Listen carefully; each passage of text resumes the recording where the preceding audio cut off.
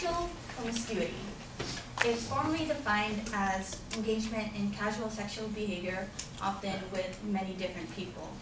In modern slang language, us younger generation kids see it as sleeping around, getting some, or getting around a lot. When we compare the acceptances of behaviors of sexual promiscuous men to that of women, we actually see a double standard. And what I mean by this can be defined through the number of words that we describe sexually promiscuous men versus that of women. Julia Stanley, the author of The Prostitute, Paradigmatic Woman, actually did research on how many words there are to define men and women who are sexually promiscuous. For men, she found about 22 words to describe these men who get around a lot. And these can include, player, stud, hunk, playboy, and usually our society sees these men as, great. If they get around a lot, that's okay. We see them in a positive type of way. They're actually celebrated or praised to get around a lot. But in comparison, when women get around a lot, they're seen as these prostitutes, these sluts, these whores, and to define sexually promiscuous women, there's about 10 times that more of men. To be exact, there's 220. And when we label these words onto women, you don't see them in a positive way, that men, right? When you think of sluts and whores and prostitutes, you look at those women in a degrading way, in a disgusting way, and you look down on them. And so why is it that we have this double standard, that we're okay with men sleeping around while women, not so much? And it's because we can trace it back to another social standard, that while women should be kept pure, good, and innocent, men are not encouraged so much to do so, and so women are more encouraged to stay virgins. And so today I would like to share with you how the concept of virginity actually heavily impacts a woman. And in regards to this, I'd like to briefly touch on what it means to be a virgin, how this term virgin relates exclusively back to women, and then how the cultural expectations or standards in a woman's culture or society can affect her. So first off, what does it mean to be a virgin, or what does it mean to have your virginity? So a virgin, in general sense, is a person, man or woman, guy or girl, who is sexually inexperienced. And in the terms of virginity, the Encyclopedia of Sex and Gender defines virginity as a state of sexual inexperience. And this term is often used to denote the status of a person, male or female, who has never had penetrative vaginal intercourse. In regards to synonyms to describe virgins, we have here pure, undefiled, undirty, innocent. And what I would like to really focus on is this one right here, maiden. And what we see about this is that it's more of a feminine term, that in the sense of virgin relating to gender, it's more, we see it towards women and how it actually relates back to women rather than men so much. And so Jessica Valenti, the author of The Cult of Virginity and also a well-known feminist writer and speaker, she says that virgin is almost entirely synonymous with women. And this has to do with the fact that when we think of virgins, we think of pure and goodness and white and wedding dresses and cherries popping. But there's actually no formal definition for that of a man to describe him in his virginal status. And so some of the physical characteristics that are seen to measure a woman's virginity or that of a man's. So for women, there are three primary things that cultures see that define physical virginalness. So the first one is a hymen. And the hymen is a thin mucous membrane on the entrance of the vaginal opening. And also another sign of vaginal characteristic is the presence of blood during the first time of intercourse. And last one is vaginal tightness. And in comparison, there's actually none to be proven for men, that there's no physical characteristic to show that a guy is a virgin. And so again, this further proves that because we have these characteristics that are specific only for women, that it relates back to women and how it goes to affect the way that they see themselves or how they go about their actions.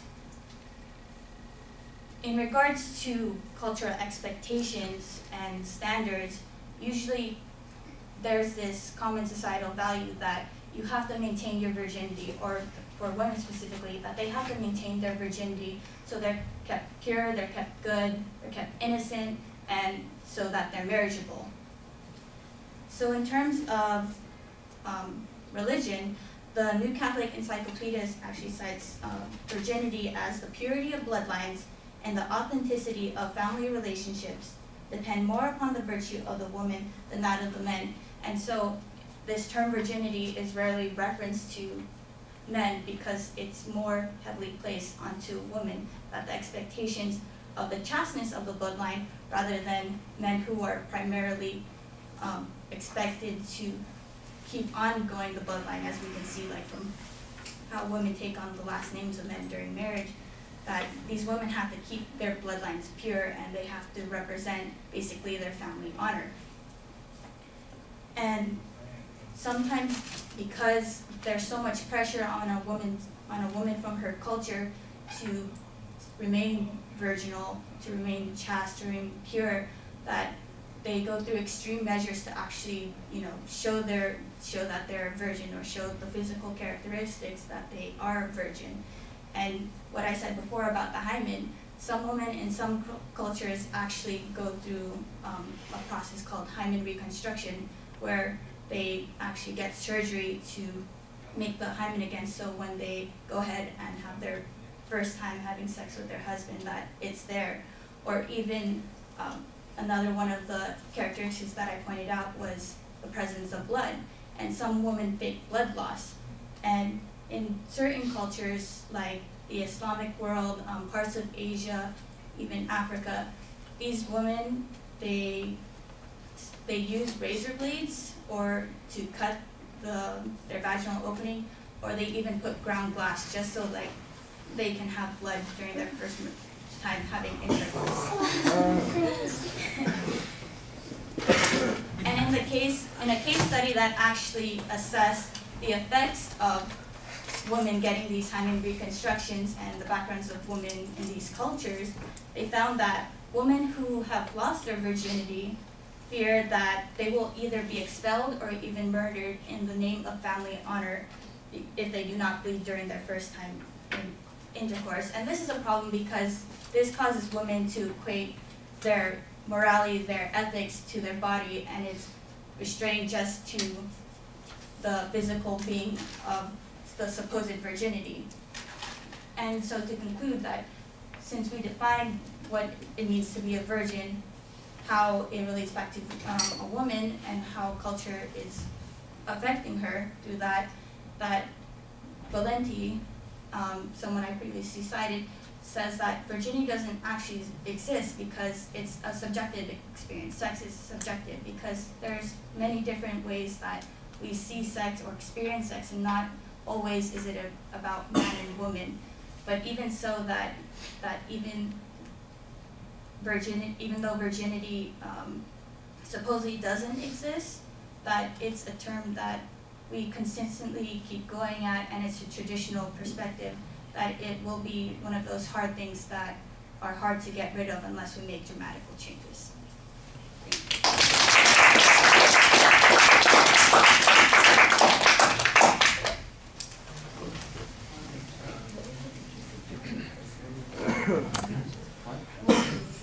Interesting.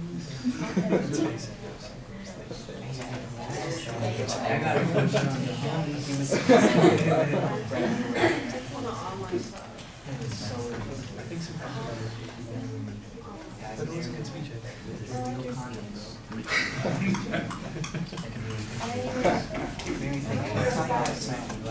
Where are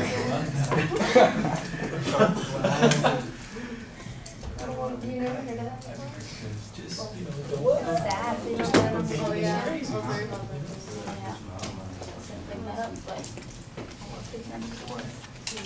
Meanwhile, I'm about to chilling under the So, Jasmine, what did you think? It was good. Her central idea was how the concept of virginity impacts women. She defined virginity and she explained how virginity relates straight back to women and the culture expectations, and how the cultural expectations affect them. To the points, some of the points that I thought was defining double standard in the beginning and how it's unfair for women. That was very neat. And inclusion of a little bit of humor that she had throughout her presentation, and the history of virginity and in the context of their culture and how it relates to their family honor. Just a couple minor adjustments that I think are going to be with her is maybe she can stand in the middle of the room. I understand that there's visual, but maybe, I don't know, to the middle and then back to the side. And then there were a couple signposts. I'm not sure if I missed them or there weren't towards the back.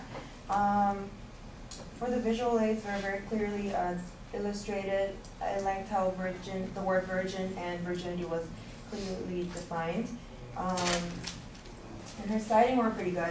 The family writer quote and how the word virgin and women are synonymous, and yeah. And overall, I think it was a practical information, and it's an information that's thought upon a lot by pretty much everybody, but it's not been blatantly said, so I think that was very effective. Okay. I would agree with a couple of the points that you made here about the organization. I do think some signposting could be a little bit more distinct in the body of the speech, although I thought you had a very good setup at the beginning of the presentation about what the structure is going to be. I shouldn't say at the beginning of the presentation, because it really does take you about 2 minutes to get to your topic and about 2.5 minutes to get to the preview of what you're going to be talking about. So almost a third of your speech has gone by before we're really getting to the time for the presentation, or the topic of the presentation. The description of the terms, for instance, that you have at the beginning, it just jumped into my head that would have been a great visual attention device to go along with it. Where's that list of the 200 words for women who are promiscuous and the 22 words that are for men that are promiscuous? And that would be an easy side-by-side comparison to do that would, instantly tell us something about the perspective that people have on this issue as well. I thought that the first couple of slides, the first sections where you're defining virginity and the criteria under which it's looked at, and some of the physical characteristics that distinguish it or fail to distinguish it, I thought those were fine. And you had some material that you cited on those particular points that was effective. When you got to the impact on the customs and people's expectations, that seemed to be a little bit more assumed. Some of it seems to jump back to that stuff that was talked about at the beginning in your attention device. And then there's some reference to cultures that is not cited at all in the presentation, and I think you need to do that. At the very end, there's even a suggestion that we need to be able to perceive this differently, and I assume that that's related to some of those cultural issues where somebody could even be killed because they were not appropriately a virgin when they were married. You need to give us some data about that, where that happens, reporting on that, research on it, as opposed to just passing on information that I'm sure that you research. It's like I said, it wasn't cited in the presentation. I think you do a very good job speaking to the audience and relating the subject to us in a sober and straightforward manner, but also in a way that I think people can relate to pretty effectively. All right, thank you.